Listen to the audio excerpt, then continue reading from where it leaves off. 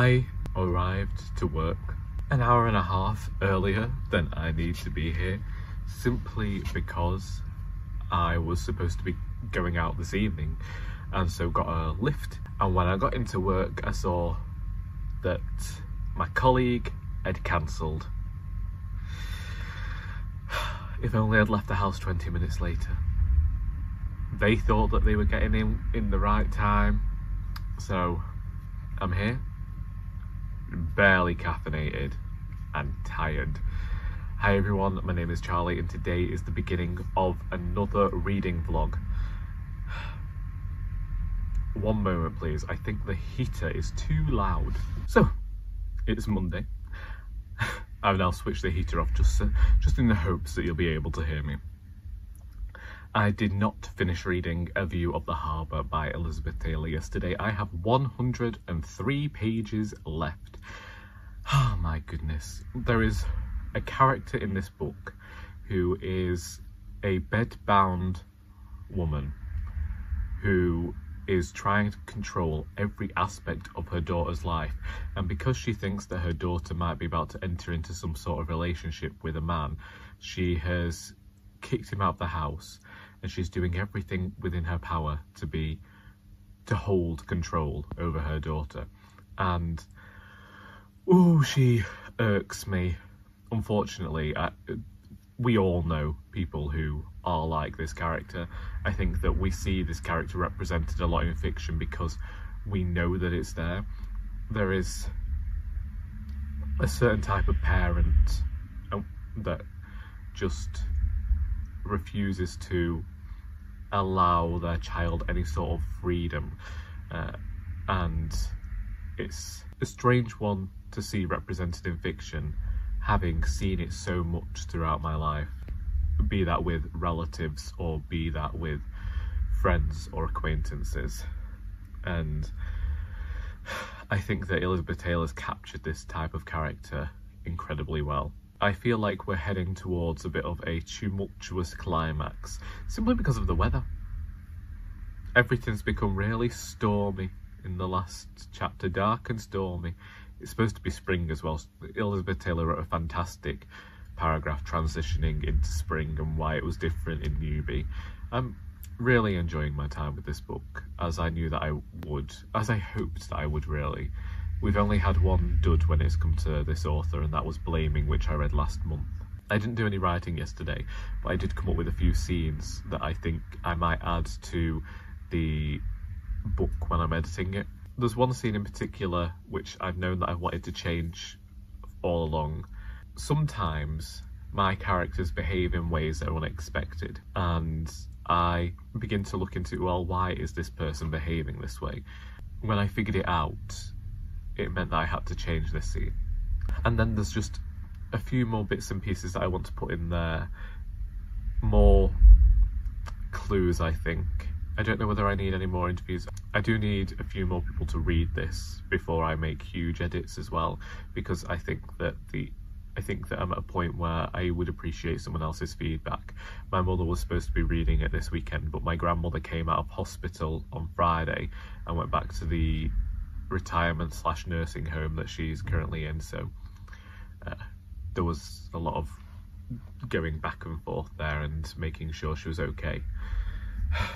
Anyway, now that I'm here an hour early, I'm going to get some coffee and practice some Italian. I mean, I'll probably be able to finish A View of the Harbour then, won't I, this evening, and my little dog will probably be happy to have some company because she's been left on her own a lot longer than usual today. We also had the storm blow down a fence in the back and a neighbour's fence, meaning that the aggressive dog that attacked my dog and my sister's dog a fortnight ago was in our back garden. And all we've thought about since is, it's a good job our dogs weren't out, or my brother's dogs that we're looking after because he's currently away aren't out.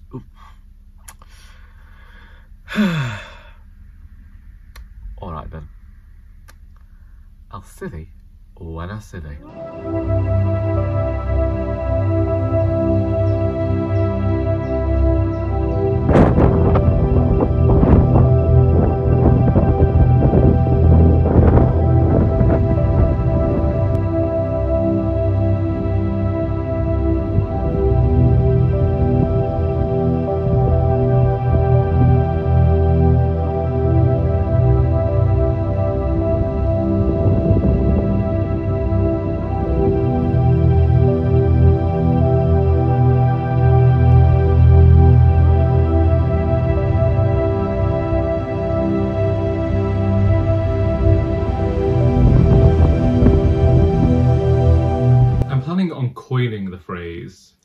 jam sandwich days. Similar to my lackadaisical days, they are days where I might stick to wearing comfortable clothes and reading.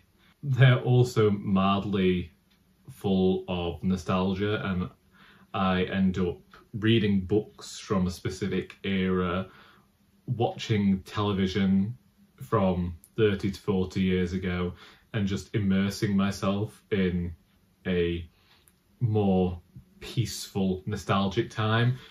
And it's holding a reverence for things. The phrase comes from the fact that if it weren't so wet and stormy out there, I would be wandering down the towpath. And there's many an occasion when I will do that, and I end up getting this craving for a jam sandwich because I am reminded of my childhood. And for whatever reason, when I think of childhood, I think of jam sandwiches. And as somebody who's been off sugar for a few years, I do tend to stick to sugar-free jam.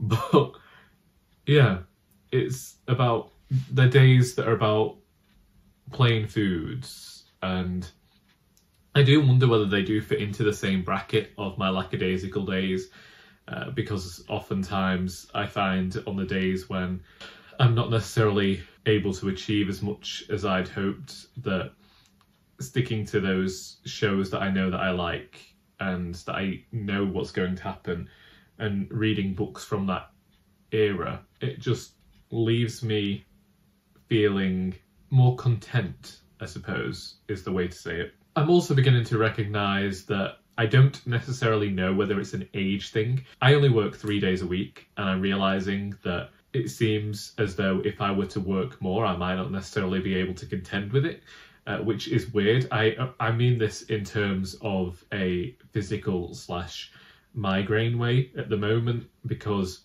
this morning in particular, I was unable to awaken due to some bone pain and this migraine type feeling that would not abate, and it does leave me feeling very slowed down for the rest of the day, which does leave me, as I say about my lackadaisical days, these new jam sandwich days, of wanting to hunker down in the corner and read or watch television that I already know.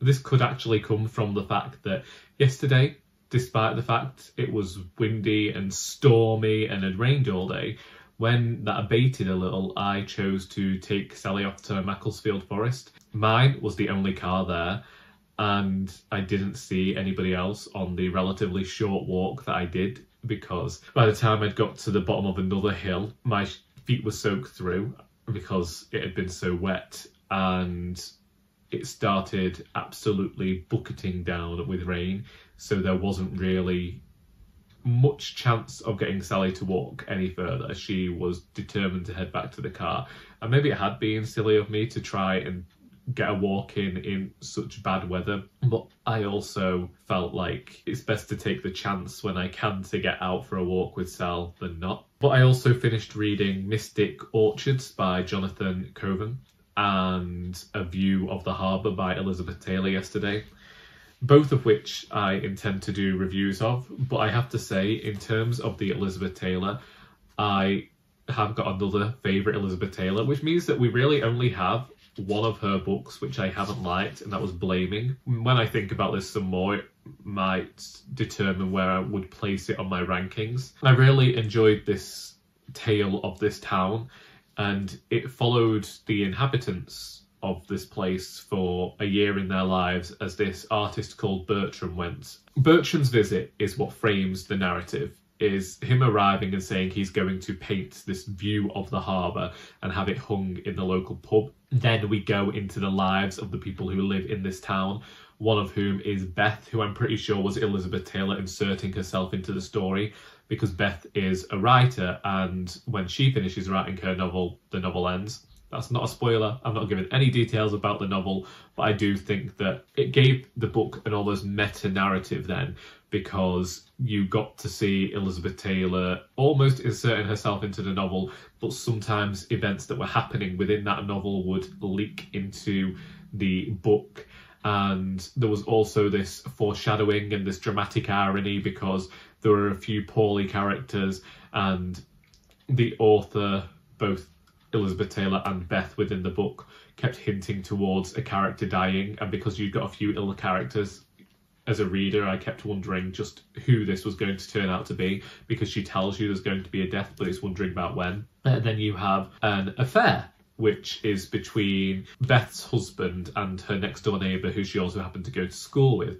I mentioned this because this morning I started reading A Change of Climate by Hilary Mantel, and this begins with a man being buried and both his wife and his mistress are at the funeral, but it seems like everybody knew he was having this affair. It was just commonly accepted. Then we have pulled out from that and we are getting to see the childhood of one of the characters, Ralph. I'm only 44 pages into this. I am being reminded of what it is about Hilary Mantel's prose that I like. She is able to capture character incredibly well, and on the back it says that it's going to be a book in which they share the memories of the tragedies they witnessed as missionaries in South Africa. We have yet to reach that point. We're currently only exploring their childhoods, but there's just been a great section about Ralph and him finding fossils as a child, and this is one of those things. This book is 30 years old now, and it's certainly seems stylistic of that time, but I very much enjoy it, and I appreciate Mantel's humour, which can be a bit grim at times, but I like the way that she looks at the world. That's a book that I'm planning on just sitting down with this afternoon and reading, because I definitely won't be going out today. On the car front, I have been looking at a few cars. There is one that I like the look of, which is 10 miles away, but I'm currently waiting to see whether a friend of my dad's will be getting rid of their car next week, and also waiting for some news at work and that sort of thing.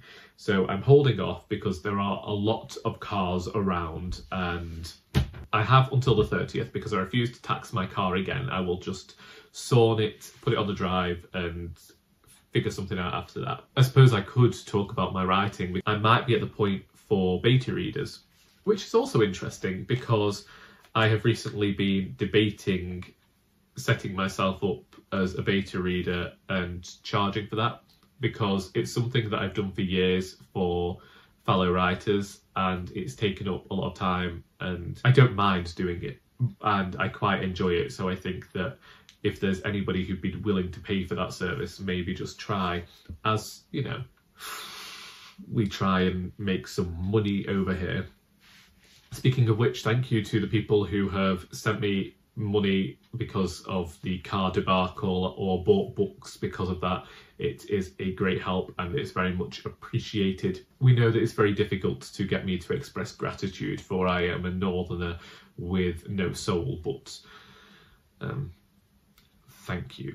I'll probably, if I don't see you tomorrow, I'll see you on Friday.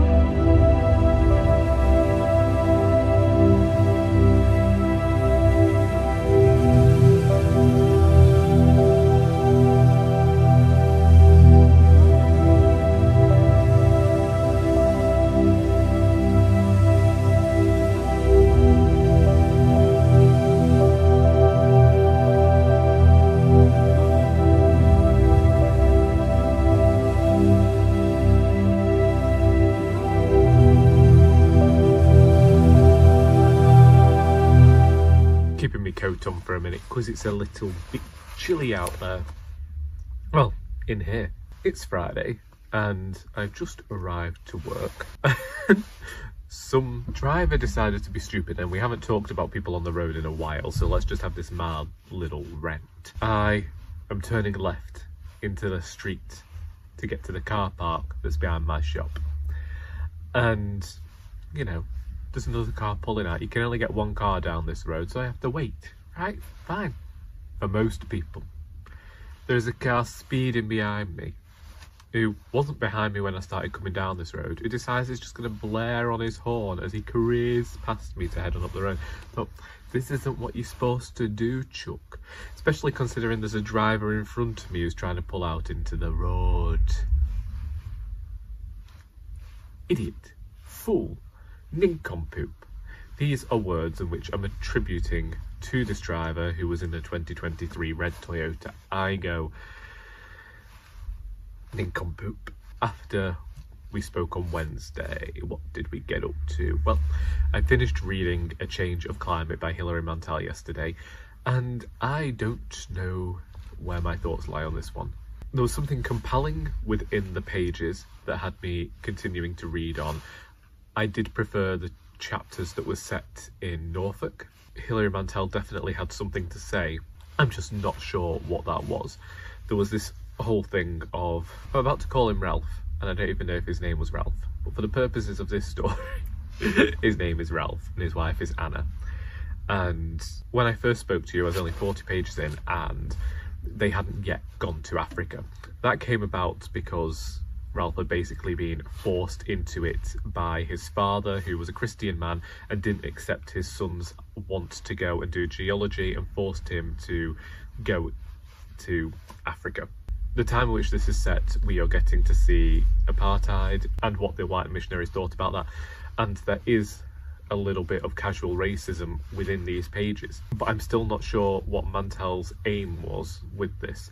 And the way that the black characters were represented on the page made me feel somewhat uncomfortable, and I don't know whether this was Mantel's intention with the characters, to show that these white people were going over and trying to get people to behave with Western morals and Western ideologies. Then when she showed what was going on in Norfolk with the people who were struggling over here, I don't know whether she was trying to say that these people could have been more focused on helping build up the communities in their own home. I'm not really sure what she was getting at with the mirroring of certain behaviours over there and here, but there were certain portrayals that left me uncomfortable. But then that could have been Mantel's intent all along, to make people uncomfortable and to consider their roles within racism and the way that Christianity can end up being more harmful. However, I'm not sure about that, given that the author notably had a religious upbringing, but often talked about that as well. So it's a weird one, and one in which I think authorial intent plays a lot, and will be going and looking for some interviews about this book. It was a book that I found I wanted to spend my time with, and I didn't get much chance to actually hunker down in the corner like I wanted to on Wednesday, but yesterday, for any spare time I had, I was sat in the corner reading this book and got through the final 200 pages yesterday, and I'm glad to have done so, although it was my second story of an affair within a family again. And that's something I say about this book. There is a lot of mirroring going on and a lot of behaviour occurring that is seen as barbaric when it's certain characters, but because of the class and status of other characters, it is viewed in a different fashion. And I did like the way that Mantel did talk about class and behaviour within the text. Anyway, I did read 20 pages of The Burgess Boys by Elizabeth Strout last night. I'm trying to decide whether I want to read that or Amy and Lan or something entirely different. You'll know about that when I know about it. It's Saturday, and so we're just here to draw a line under things, end the video, as we do every Saturday. New shirt, well, it's a second-hand shirt or a third-hand shirt. I have no idea how many owners this shirt has had before I decided to pilfer it from the charity shop. I say that, I paid for it.